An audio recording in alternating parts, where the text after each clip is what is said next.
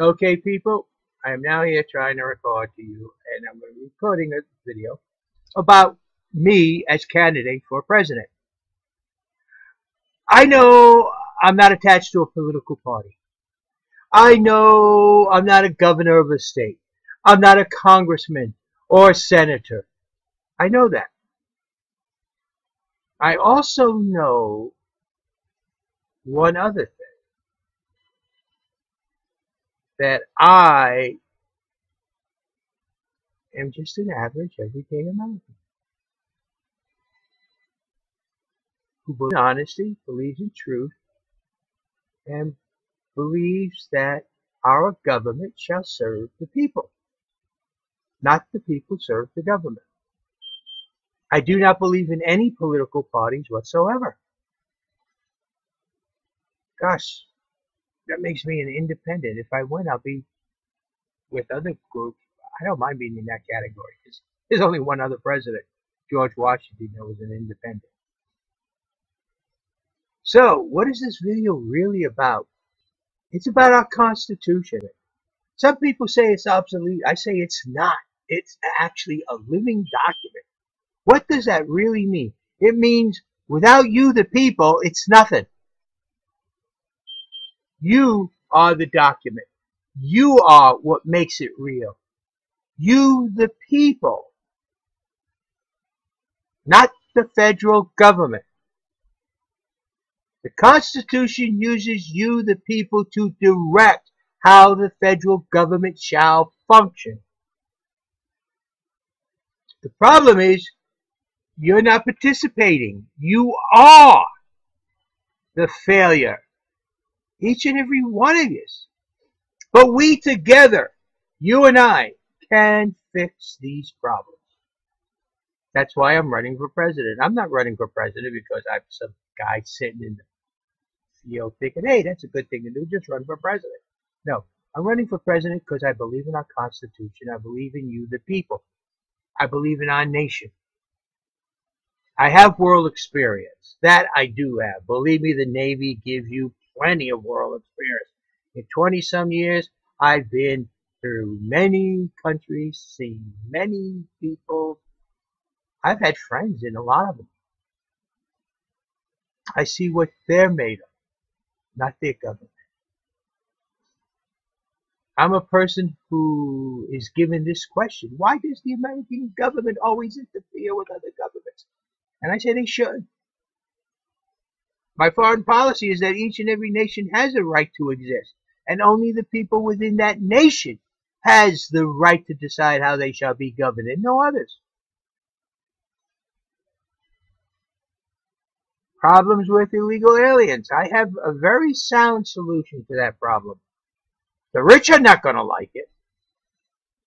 They're not going to like it in the slightest because they're the ones who are taking advantage of the American people. See, the biggest problem with hiring illegal aliens is that, well, let's see, according to our government, Social Security doesn't have enough funds. Well, how many illegal aliens pay Social Security? None. Well, how about Medicare and Medicaid? None. How about unemployment? None. These are benefits that you, the American citizen, earn through your payroll. Am I not correct? But yet, these people who hire illegal aliens pay none of that out of their pay because their pay would be so small that they wouldn't come. So then they'd have to increase that. Then where is the money going? Oh, it's going in their pockets, not where it should be. So Social Security doesn't have enough money, and the rich has been stealing from it. Every time they hire an illegal alien, they steal out of Social Security. Medicaid doesn't have enough money to cover, so we have to come up with Obamacare to force people off of Medicaid. Oh, well, every time we hire an illegal alien, those rich people hire illegal aliens, they put that money in their pocket instead of giving it to Medicaid. Unemployment runs out. There's not enough for unemployment. The federal government better doggone start getting more because all these illegal rich people hiring illegal aliens are the very same people that are not putting money into unemployment. See what I'm saying? And what about you as a citizen. Our government is trying to take your Constitution away, step by step, inch by inch. And you're allowing it. And don't say you're not. I can prove it. Any one of you who dare to say that what I say is not true, confront me, and I will show you by law where the Constitution is totally ignored.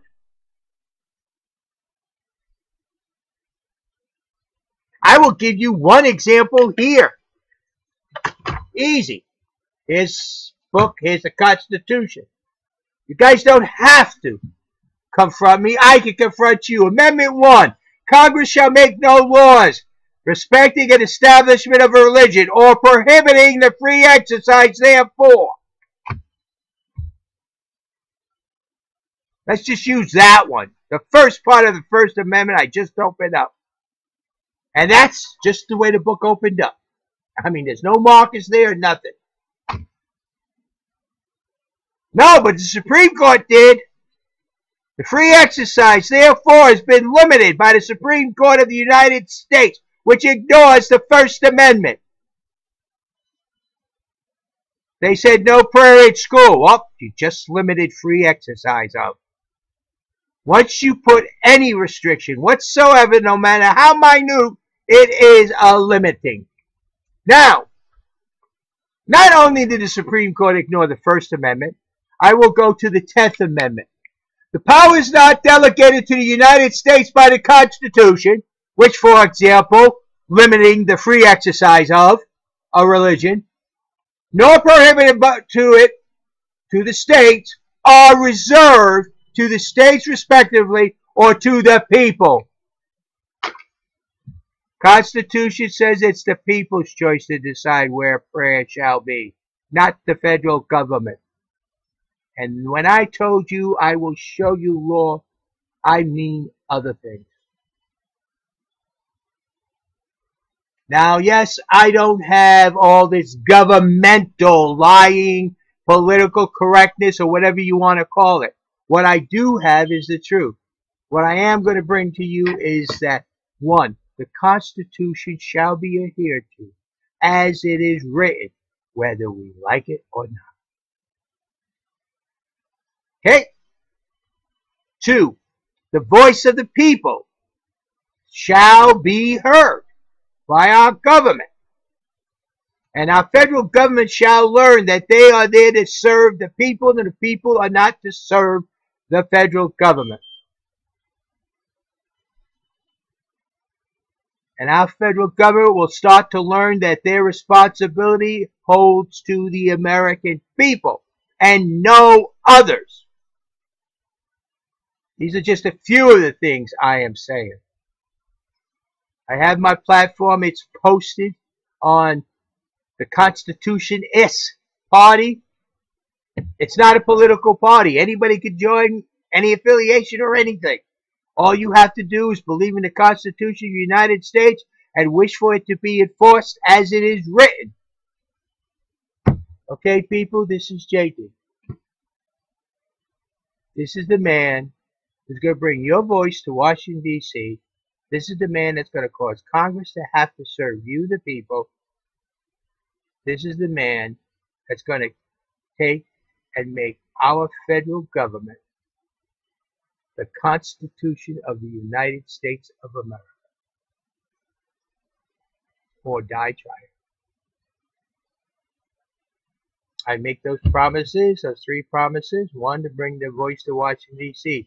2, to ensure that our federal government serves the people, and the people are not the servants of the federal government.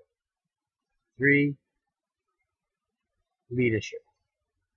Because with leadership, the Constitution has strength. Or bring the strength of the Constitution into Washington, D.C. Those are my 3 promises. Your voice, government serving you, and the leadership our government needs. It's up to you to decide whether you are going to do your job that the Constitution needs. Not sit at home and say I don't get involved. Not sit at home and say politics not for me. Not sit at home and say I don't vote because it don't count. You must start realizing you are the reasons that our Constitution is not working, and the federal government through Congress is trying to steal that Constitution and all its rights, privileges, and promises made to you as an American citizen. Yes, that's what's at stake. Thank you. Have a nice day. JD for 2016. I'm not going to bring any miracles. I'm not going to bring any lies. I'm not bringing all this other stuff. All I'm going to tell you is this. You are the one that matters. Your voice is the voice that only needs to be heard. And our government, federal government, needs to learn to serve you, the people. That's it. That's all I'm about. I'm not going to talk to you about world peace. I'm not going to talk to you about anything else. I'm not going to talk to you about war. But, oh, understand this. War is hell. In peacetime, it's murder. Don't expect me to be there and play tit for tat. I don't play games. I'm only out to win, and I love to cheat. Remember that. If you want to think about really why we have to spend so much in wars, so many men have to go constantly off to different nations. Look at the way our government is dealing with the problems of today. Are they doing it like they did in the 40s, like 41, 42, 43, 1900, 41, 42, or are they dealing it politically correct? You start thinking about what needs to be done, because you're the reason it's not being done. Thank you. This is JD.